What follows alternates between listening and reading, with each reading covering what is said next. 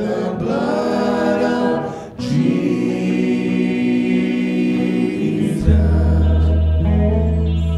It's nothing but the blood of Jesus, my Jesus.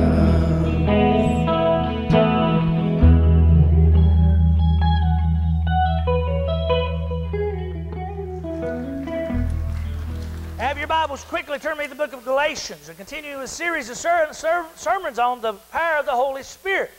And you may think that's an unusual chapter to go to, but I'm going to read one verse, chapter 5, verse 25. If we live in the Spirit, let us also walk in the Spirit. Do you ever see somebody that words are cheap? They tell you, they love you, but boy, when it comes right down to it, I don't know if you ever heard the old famous old comedian years ago, old Jerry Clower. He was an old famous Southern comedian and always very spiritual, very clean. He was on the Grand Ole Opera probably 30, 40 years and traveled. He was called the Mouth of the South, Yazoo, Mississippi. Anybody ever heard of Jerry Clower other than me, maybe? Okay, got a few. And he tells a true story, he claims, I guess. I don't know if his stories are true or a little embellished or a little both. That him and his little cousin, Marcel Ledbetter, was 5 years old. And Marcel, they lived in Yazoo, Mississippi. And a lot of people don't know, but Jerry Clower played college football for Mississippi State. And, of course, was in the military service for years and so forth, served their country. But he tells that they were sitting there, and they were 5-year-old boys. And they're sitting on a front porch of an old country store. Has anybody ever done that? Where I grew up in the mountains of Tennessee, there was a little store right down below our house, and we would actually walk down the road, pick up pop bottles. Because if you could pick pop bottles up and clean them up a little bit, they gave you, I believe it was 1 or 2 cents per pop bottle. And we'd bring a whole, garbage can full or whatever we could carry in our arms, me and my brother and my cousin, and we'd go down to the country store and we'd trade them in and usually get an RC Cola and a moon pie. That's biblical in the South. You've got to do it that way. You can't do it the other way opposite. But we would sit on the front porch of that old store and watch people go by. People today don't take a lot of time. They just sort of hurry and run in and run out. They don't, you don't even know who your neighbors are. Let's tell the truth. If I really, truly did a survey of probably you good folks, and you're the best of the best, you probably really don't know your neighbors that very well. Probably wouldn't know all their names, maybe not even where they're from. But you see, the old-timey days, we took time to sit and talk to one another and find out about each other and spend time. Well, him and Jerry are sitting on the front porch. They're 5-year-old boys. And they're sharing an RC Cola and a moon pie. And all of a sudden, Marcel Ledbetter said to Jerry Clower, he said, "Jerry, do you love me?" And they were first cousins, And, of course, Jerry said, "Why, of course I love you. You're my first cousin. You're just like a brother. I love you. I'd fight for you." And old Marcel said, "Well, Jerry, if you had $1 million, would you give me half of one?" And he said, "Why, of course I'd give you $500,000. I told you, we're kinfolk. I'd be glad to share it with you." And all of a sudden he said, Marcel looked at him and said, "Well, Jerry, would you give me one of your little pigs?" And Jerry said, "Now, that ain't fair. I got 2 pigs, and you know that." Now, that's the way it is a lot of times people in life, you see. It's easy to give something away that you don't have. And that's true for life, isn't it, People are bad about that. They'll tell you all the time, do this and do that, but then if you look at their lives, you would wonder. Now, as we go into this study, as I preached last week, I believe that there is a power that only comes from God. I believe it comes through the Holy Spirit, and I believe that it can do all things. I believe it was manifested in the book of Acts. It was poured out on all the flesh there. 18 nations were gathered there, and when Peter began to preach that wonderful sermon, all 18 nations heard in their own language. It was a marvel. It was incredible. How could this feat have happened? And, of course, Peter preaches to them the very first gospel sermon after the death of Jesus. And, of course, as we go on through the New Testament, the Holy Spirit was evident everywhere in the New Testament. And I'm afraid that so many times we don't really either A, understand what the Holy Spirit is, and B, we're maybe even quenching the Holy Spirit in our lives. And that's why I want to talk to you today, what Paul said here. He said, if we live in the Spirit, then we should also what? Walk in the Spirit. In other words, let your actions speak louder than your words. You know, nothing's more worse than a forked tongue person. You know, that says one thing, then you live and look how they live another way, and you're like, wow, you see. So Paul warned the early church here that they should walk in the Spirit. The first thing I noticed about when you walk in the Spirit, and even the apostles, even before the day of Pentecost, number one, they acknowledged who God in Christ was. They not only said, I believe in God, they were willing to die for Him at this time. They had seen Him raised from the grave. They had seen a power like no other human being had ever seen. They watched Him ascend to the heavens, heard the angels speak to them and said, as you see Him leave, one day you will see Him return. And folks, He promised that He would give them something that would carry on. He called it a comforter. Did you know the Holy Spirit sometimes is called a comforter? And if you are not a believer, that's probably why you're not comforted at times. But I think the first thing you need to do is to acknowledge that Jesus Christ is not only Lord, but to acknowledge this Spirit is alive in you. Now let me tell you why that's important. That's exactly what it is like when you are married. You know, when a person usually gets married, usually they give an exchange of rings. And there's nothing wrong with that at all. It's usually a token of your affection. Usually the girl's ring costs more than the guy's ring, but that's how marriage is supposed to be, you see. You know, it's a give and take, and we give and they take, but that's not the point. It's all good. It's all good. I'm getting ready to go on vacation with mine, so now I ain't going to mess up here now, I promise you. But, you know, that ring is a symbol of your devotion to each other. But listen, so is the Holy Spirit in your life. You see, when you are a believer of Christ, when you have accepted the Lord, when you have confessed Him and repented and been baptized and filled with the Holy Spirit, then you are indwelling God's presence in your heart and your life. And it's just like in a marriage. You can break those vows real quick, can't you? Years ago, sadly, when I used to do my old drinking days, and I'd go to the bars, I'd see a lot of married men. And people have asked me through the years, why don't you wear a wedding band? I don't. I just don't. There's nothing wrong with it. If you want to wear one, I praise the Lord. I can't wear them because my hands are so broke up, and I have one, and if I put it on, it swells so bad it takes a day or two to cut it off and all that stuff. But you know what? You know one of the reasons why I don't do it? Because when I sadly used to do my drinking days, I'd see a lot of young men that I knew that were married, and before they'd walk in that bar, guess what they would do? You see, that token meant nothing to them, did it? To me, my vows meant something 30 years ago when I stood before God Almighty and stood before the church and before my wife and my family, and I promised to love and to keep and to cherish my wife and to be there through sickness and health till death do us part. That meant something to us. It's the same thing of acknowledging the Holy Spirit in your life. Every day you need to say, you know, I've got God's presence in my life. Now how am I going to live? And I'll promise you the devil will challenge that, won't he?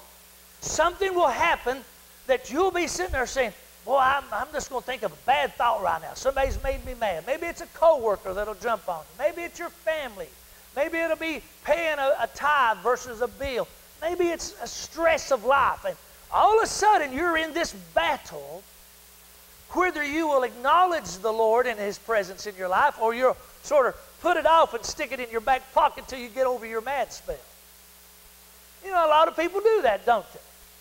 You know, they really do that. They let this world get to them. And one of the things I noticed about the early church, they constantly was acknowledging not only who God was, who Christ was, that He was the risen Savior, but folks, listen, they did not ever denounce their faith in Christ. Of all these men that became apostles, that were chosen by Christ Himself, as far as we know, they all died a horrible death, did they not? They were not going to deny the Lord. It was like God blessed them men, again, just other days overseas, where they would not denounce Christ, and sadly they lost their life. Again, we see this happening more and more in our society. But these men were, I believe, filled with the presence of God. And they were not going to allow themselves to ever not to disacknowledge. They acknowledged Him even as they were taking their life. They acknowledged. Why? Because they loved Christ. His name was Bill, and I cannot pronounce his last name to say it right, but I think it's something like Zanus. He is not given any credit, but yet he takes one of the most valuable films, actual colored films, of the Battle of World War II at Iwo Jima. And he himself is videoing and taping. He's a war correspondent as they raised the flag. You remember the famous Marine symbol on the second time they raised it? And yet Rothenball, I believe, is this guy who took the picture. He becomes famous and is celebrated all over the world as one of the greatest photographers. But Bill received nothing. Matter of fact, 9 days later, he was killed in action and never got any credit for filming that. You know what's the ironic part about his life? If you look up his story, he had been wounded about 4 or 5 months prior at another battle in another island. You see, these men were just not war correspondents. Sadly, he had to pick up his gun, and it is known he had 9 kills to his name as he killed the Japanese as they surrounded him, and the other men got up and ran, and he sat in a foxhole and began to fight for his life. When finally the Americans take back over that little island of the Marshall Islands, he stands up, and they accidentally think he's an enemy and shoot him in the leg. He goes back to Hawaii, and there he recuperates for over 4 months. He is immediately told by his commanders, you now can go home to your wife in Minnesota. He was above Minneapolis. You have paid your due to society, to our service, and you can go home. And yet Bill said, I want to go back to my men. Now, you know what that is called? That's called acknowledgement. He was proud to be a soldier of the United States. He believed in the cause of what they were fighting for against the tyrannies of the world, and he was willing to lose his life. When's the last time you acknowledged that you were even a Christian?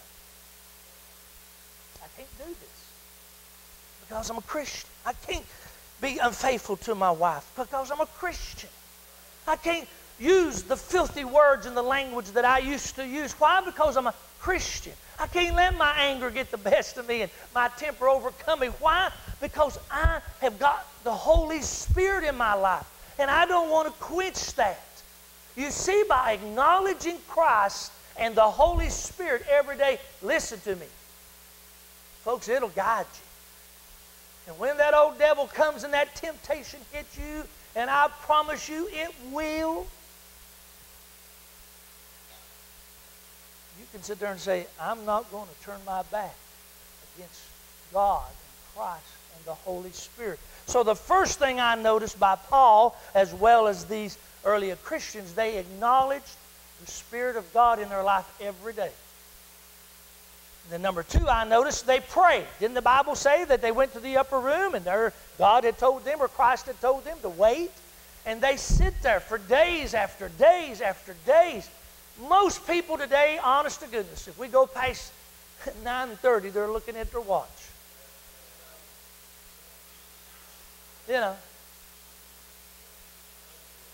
And you know, the sad part is, maybe that's why they are so empty with the Spirit of God.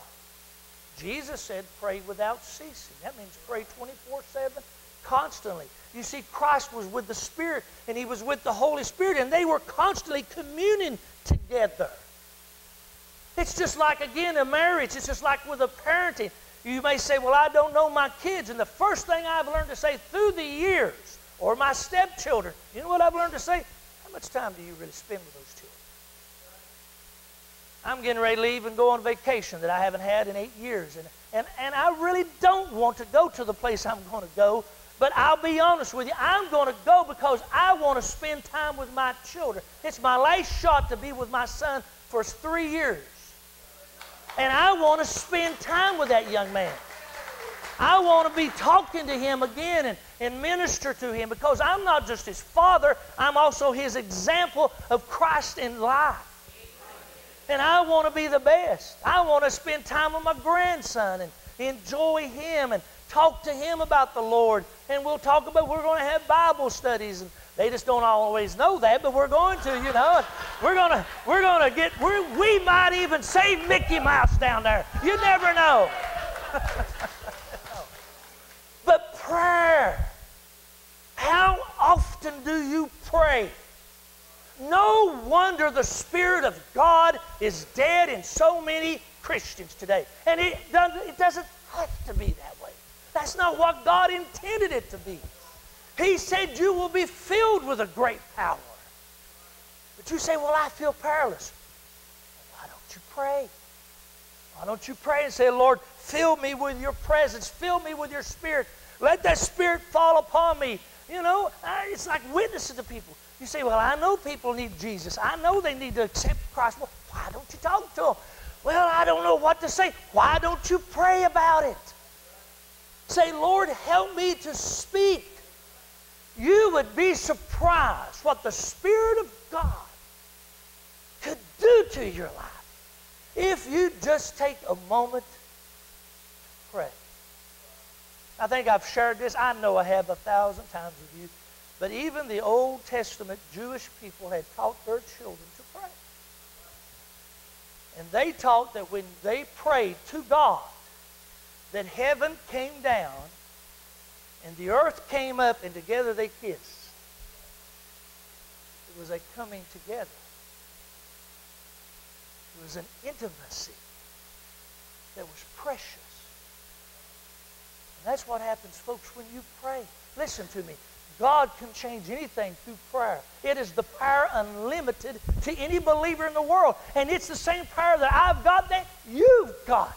For I, the Lord God, is no respecter of persons. Which means He's not going to give the Danny Banks, because I'm a preacher, something more than He won't give Jack. It's the same power. It's available everywhere.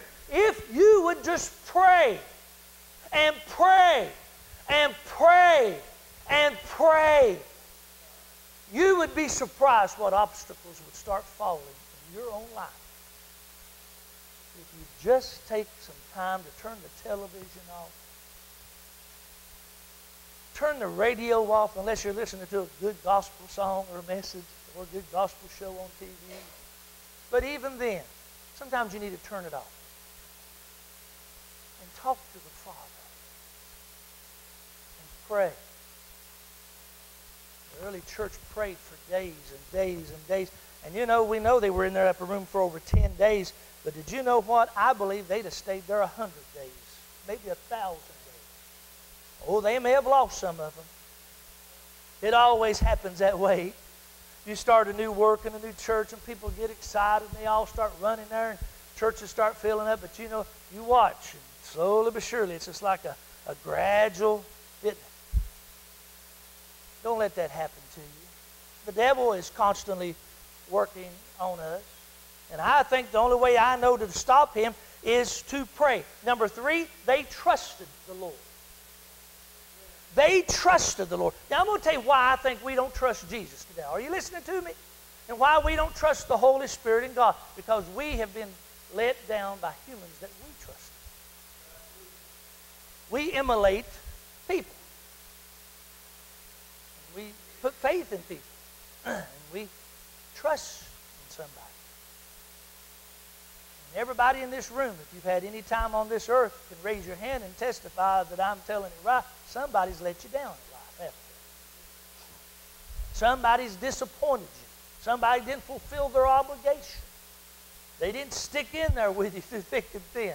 And it's a disappointing time, isn't it? You know, Jesus knew this. He felt this. He knew how people was. 1 minute they loved him. 7 days before they crucified Jesus, they gave him a parade. And 7 days later, that same crowd was crying, crucify.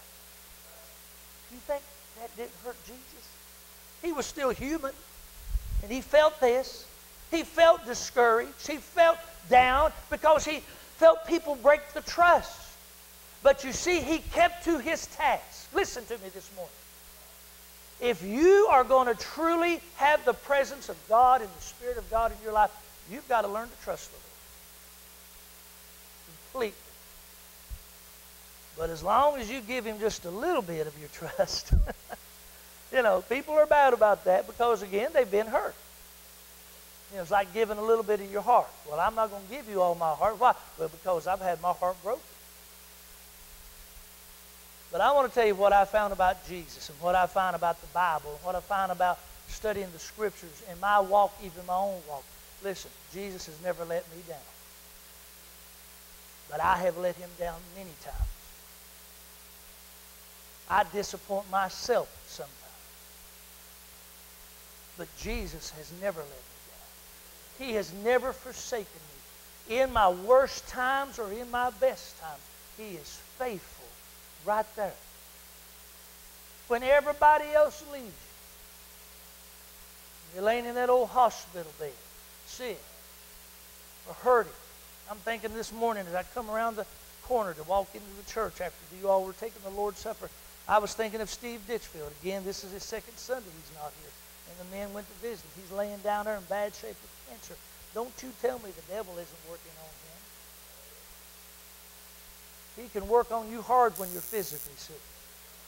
And it don't look like you're going to get any better. But I want you to learn to fully trust the Lord. That's the only way I found that Christ can really do the great miracles even in your life. Is when you fully say, I'm going to give him all my heart. You know, we say, well, I accepted Christ. I was baptized. But did you give him all your heart? Or do you hold back a little bit? Listen to me. It's just like with your job and your career. You know, companies are getting bought out. People are being buying and selling. And you know, if you work for these companies, you know what the first thing you think of? Well, am I going to have a job? Are they going to eventually lay me off? Are they going to just get rid of my position? Because a lot of times that's what big companies do, don't they? And you know, it's so hard to trust. But let me tell you, once again, Jesus, if you trust him, not just as a Savior, but as a comforter, as a friend, listen, he is, according to the Bible, he is like my Father. When I hear bad news, when I hear troubled times, when I see bad situations, I just start talking to him and say, Lord, you've got to help me or help this situation. And I'm going to be honest with you. I don't know how you are. I get a peace in my heart. And even though the situation may not be resolved, there's a peace in my heart. So I want you to learn to start trusting the Lord more. Trust him with your tithes. He will not forsake you on that, folks. He will not let you down. He promised that.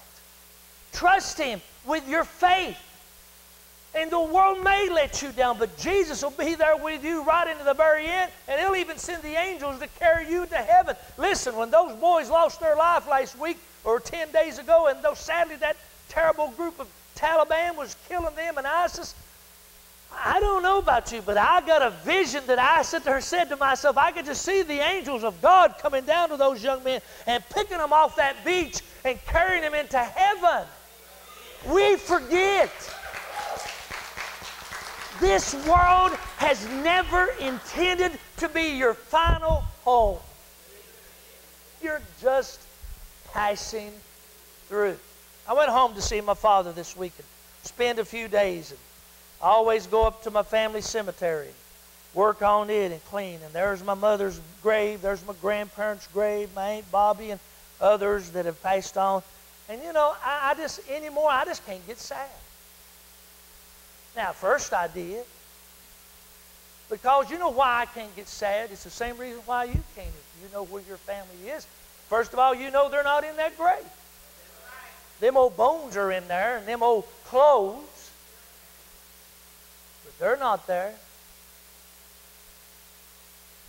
Because you see, I believe what the Scripture says, to be absent in the body is to be present with my Lord. And I know how happy they are. I know how joyful they are. I know what an unbelievable joy. And you know, folks, I've learned to trust in the Lord in that. Then also I want you to act upon it. Fourthly, they acted upon it. Again, you can talk about it, but they got up and did something. When the Spirit fell upon Peter, he got up and began to preach. Remember, these are the same people that crucified Jesus that he was preaching, many of them, which meant they had the power to kill him. What caused him to be bold? The Spirit of God. What would cause you to be bold in high school? The Spirit of God. What caused you to be bold in your life? As I was coming down a little country road right below where I grew up, I come around the curve, and I mean, these are little rural areas, way up in the mountains. The last thing you would think you would see is a Tennessee Highway Patrol. And as I come around the corner, he was standing there at the old railroad tracks right above the old elementary school I went to called Happy Valley. And he sort of threw his hand up like this, and I threw my brakes on right quick, and I thought, what in the world? You know, what in the world is he doing out on this rural little country road? And I slowed down and stopped, and he just sort of motioned me on, you know, and I started going, and all of a sudden it hit me. I said, he looks familiar. So I just stopped in the middle of the road. Folks, this is East Tennessee. This is what you do. And I jumped out. I said, you ain't Steve Smith, are you? Or Steve Street. He laughed and said, no, he's a captain. I said, well, who are you? And I looked at him, and he said, well, come over here. And I just left my truck running in the middle of the road. I got out and walked right over to him. He looked at me, he said, Danny Banks. I said, Mike Bolton. We played sports together. I said, what in the world? As God is my witness, he said, pull over here. I pulled over off the side of the road, and for 35 minutes we talked. He's coming to church here next month. He said, I'll be down here in town, and he said, I want to come to church. Now, but listen to me. Listen to me. I finally even said after 30-some minutes, I sat there and said, aren't you supposed to be working? He said, yeah. You know, but what a joy it was of acting on that. You see, I'd have missed that opportunity had I not walked over and talked to him. I want you to learn to start acting. When God says go speak to somebody, you speak to them. You don't have to go start preaching every sermon and quote every verse in the Bible, because you couldn't do it anyway, and I can't either. But you can tell them how much Jesus loves them. You can talk to them, say how you're having a good day. You can maybe make a smile upon their face. Let's stand.